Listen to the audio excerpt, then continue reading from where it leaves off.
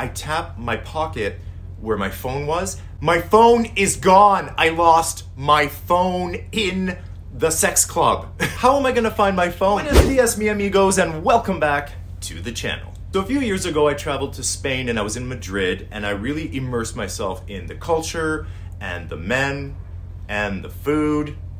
I'm here to talk about one of the places that I visited while I was there in Madrid, not about the men per se. Of course, you do want to hear about my experiences with the men at this place in Madrid. You can go to my OnlyFans page. The link is in the description below. Okay, so after a few days of exploring the city during the day and doing like more daytime stuff, it was time to explore the nightlife. Now, being the experienced cruiser that I am, I slipped into a sexy t-shirt, a jockstrap, some jogging pants for easy access, and I headed out into the night. So let's start with the location of Boyberry. Boyberry's location is perfect. It's a stone's throw away from Chueca, is the neighborhood in Madrid, which is perfect. And it's right off of La Gran Via, which is like the main artery of Madrid. Because of its location, it's completely accessible if you need to get there by car, by Uber, public transportation, bicycle, pogo stick, roller skates, parachute. And as for the hours of operation of Boyberry, it's open long enough that you can enjoy the space, but it's also closed long enough that they can really give it a good scrub down, because I can only imagine what a place like this looks like once everybody leaves and they flick on all the lights. So weekdays, they're open from noon to 3 a.m. and then weekends, they're open 3 p.m. to 3 or 3:30 a.m. So plenty of time to enjoy yourself. And you know what's always open? Not that. Get your mind out of the gutters. I was gonna say my inbox on my Patreon page, where a message is guaranteed a response. Patrons of my channel get perks like advanced access to episodes, behind the scenes content, personalized videos, and more. You can find everything Patreon at patrickmarano.com. And I need to give a huge shout out to my newest patrons, Kaylin, James, Thomas, Shane, and Joseph. Welcome, guys. Okay, back to Boyberry. To be clear, Boyberry is not a sauna, okay? Boyberry does not have showers, there's no steam room, there's no jacuzzi. You basically take out all of the wet areas that you would find in a sauna, and what you're left with are like the dark zones, the mazes, the benches, the glory holes, and all that, and that pretty much sums up what Boyberry is. But I'm getting ahead of myself. Let's start at the beginning. So I walk in and there's a bar, and I go up to the bartender, which is what he was serving drinks, and super friendly. As soon as I open my mouth, he's like, okay, this guy's a total gringo, he's not from here. He was patient with me, he explained to me the place and how it works. He was very welcoming. He even suggested like certain drinks to try. Immediately I went from feeling out of place to feeling like, okay, this person is gonna take care of me. So the staff that I encountered were super friendly. So admission basically is buying at least one drink. It touts itself as a bar, and there is seating and you can buy drink. I guess technically, you could actually go to Boyberry and just order drinks with your friends and hang out at the bar area. The bar area is just the entrance fee area to get into the back part, which is really the purpose of Boyberry. So I order my drink and I'm just sitting at the bar and I'm taking in the environment. There's music playing, but like I said, it wasn't very busy in the bar area. So I was a little bit concerned that this place was gonna be a bust. As I'm sipping my drink, I'm looking around the room and I'm just getting my bearings. I noticed that more on one side, there's a display case. So I go to check out like what's in the display case. All sex things. So there's like dildos, there's recognizable faces on the packaging of dildos, different sex toys that you can purchase. Sex. It's like a sex display case. But then I'm thinking, okay, well, where are the people? So I finish my drink and then I notice that there's another entrance, but it's on the other side of the bar. There's an entrance and it's leading into another area. So I make my way through and then it gets much darker, obviously. And on the main floor, which is not very big on the main floor, they have some rooms, a little mazy. Everything is just very dark. There's people milling about. Everybody is fully clothed. Some people have their pants down. Some people have their pants open. Some people have their shirts off. There's little areas to play, little places to duck into, and you can do things. Very exhibitionist, very voyeuristic. But I see that there's stairs that go down. So I'm thinking, Patrick, don't waste it now. You just walked in. Don't waste it on this main floor experience. There's a lot more to discover. I could tell by looking down this kind of dark, kind of sketchy staircase, which of course attracts me immediately. If it's dark and sketchy looking, I'm there. So the downstairs is really quite sizable. You've got this sort of like main room, which is kind of open, which I appreciated because you want to get your bearings first. You see benches, it's dark, but you can still see, which is nice.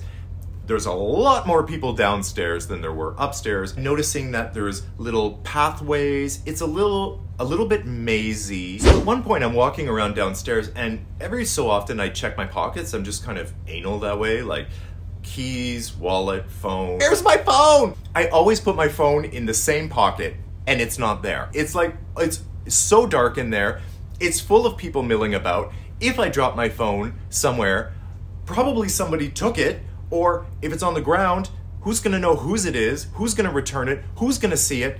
Who's gonna know it was mine? And the reason it fell out was because I was wearing those jogging pants that for easy access. The problem with these jogging pants are they have really shallow pockets. So I try to retrace my steps, which is super hard because this place is kind of like a maze. Crawling on the floor looking for my phone. I must have looked really sketchy at this point, but I was desperate, right? And the floor, ew! God, the last thing you want to do is be feeling around the floor in a cruising sex bar. Can you believe somebody comes up to me and goes, because he knew that we were looking for something, and he had found my phone, and he brought it to me. The reward I gave that guy. No, I'm kidding. We didn't do anything. That's my lost phone story. So here's a hot tip that came out of my lost phone experience. When you go to a place where you have your clothes on, it's kind of dark, there's a lot of people going around, and they're crammed together in small spaces, you need to make sure that your valuables are safe, and the best way of doing that is having pants with pockets that have zippers. It's gonna take a lot more work for somebody to undo the zipper and reach in and steal your stuff. And also, while you're crouching down and moving around, nothing is gonna fall out of your pockets. Okay, back to Boyberry. So these corridors, off of the corridors, there's like these cubicle rooms. It's not like a bathhouse. You're not gonna find a bed so much. You're not gonna find lockers. You can't rent these out. These are just available rooms for people to use. They come, they go. Some have doors, some don't. It's not really comfortable in the sense that, like I said, there's not gonna be a bed. You're not gonna be able to sort of lie down, make yourself at home, kick off your shoes and stuff. Sometimes there will be like a little bench or like a little seat kind of area. But some of the rooms are just like rooms. It's just walls that they've thrown up to be like, here you go. There's a little bit of privacy for you. It's more utilitarian. That's a good word. And then there's more like open areas where, you know, you go around, you turn the corner, and then it opens up. There's a little room, little benches. So it's really up to you when you're there. You can find one person, you know, if you're like more the one-on-one type of kind of person, you can find one person, you can take him to a little cubby cubicle and shut the door and you can have privacy. Or if you're more exhibitionist or voyeuristic, obviously that's there for you too, because there's lots of open spaces and benches for you to perform on. So that's basically the space. But let's talk about the clientele of Boyberry.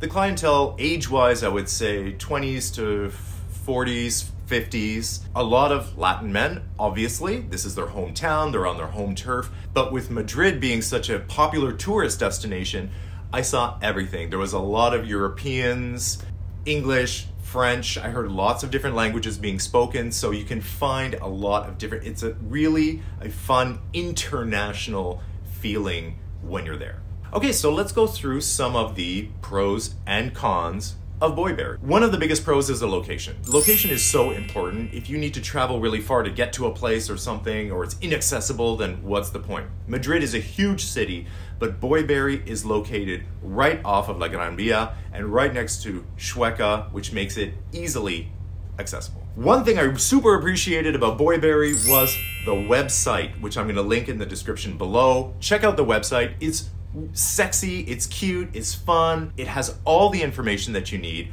which for me was lacking in some of the other places that I went to, namely Sauna Cruising in Colombia, where they didn't have a big social presence. And another pro would be the hours that it's open. It's open late, which, as we saw with other bathhouses, they tend to close earlier.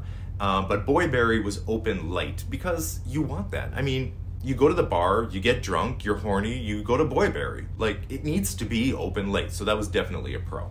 Okay, some of the cons. It's better if you're a certain type of person to go to a place like Boyberry. So this is not a con against Boyberry, but it's a con against maybe places like this.